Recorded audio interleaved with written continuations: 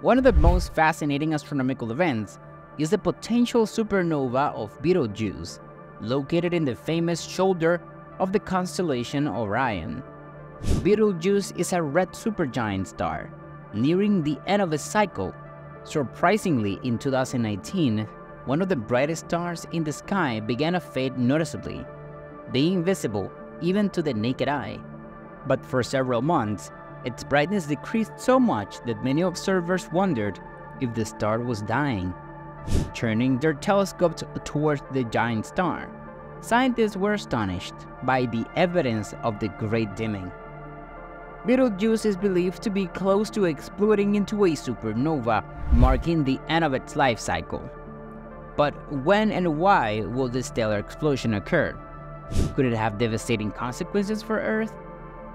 The glowing ruby star, Betelgeuse, lies on the upper right shoulder of Orion, the Haunter. You may recognize it by its other name, Alpha Orionis.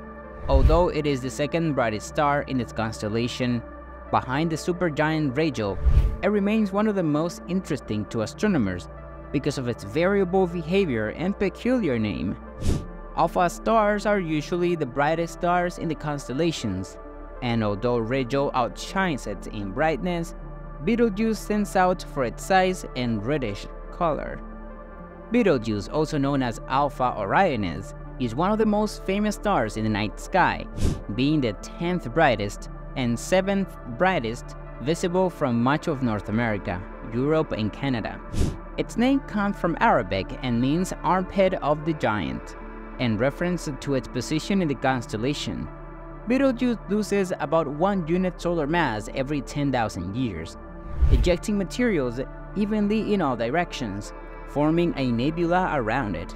This nebula has a diameter of 30 astronomical units, which is 30 times the distance between the Earth and the Sun, and is 250 times larger than that star itself.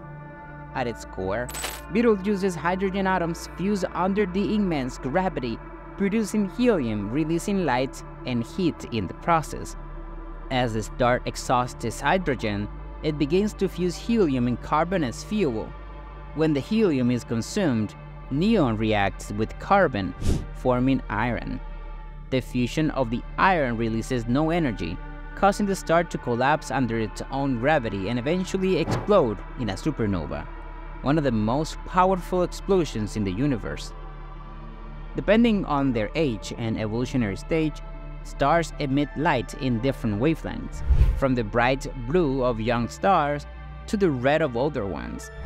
According to the ancient astronomer Ptolemy, Betelgeuse had a color that he curiously described as rough. However, ancient Chinese astronomers noted that Betelgeuse appeared to have a yellow color, suggesting that in the past it may have been a yellow supergiant. Large stars tend to consume their hydrogen rapidly, bringing them to a premature end, even if their lifetime is only 10 million years. There is no doubt that Betelgeuse is in the last stages of its existence. While our Sun still has more than 5 billion years to go, Betelgeuse is nearing the end of its life, which means that at some point it could explode as a supernova. However, the exact timing of this event remains uncertain. Betelgeuse goes through 2 brightening and dimming cycles, one of which occurs every 5 years and lasts about 100 days. It is believed that the expansion and contraction of this outer shell during these cycles causes changes in its diameter and average temperature. Many paid attention to Betelgeuse because of its erratic behavior in 2019 and 2020, when its brightness decreased dramatically, only to recover temporarily. Some astronomers have had speculated that this behavior could indicate that the star is in its final stages of its life.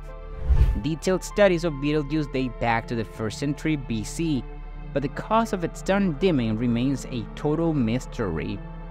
Betelgeuse has been detected moving through the interstellar medium at a speed of 30 kilometers per second after being ejected from its place of origin in the Orion OB1 association, which contains the stars of Orion's belt.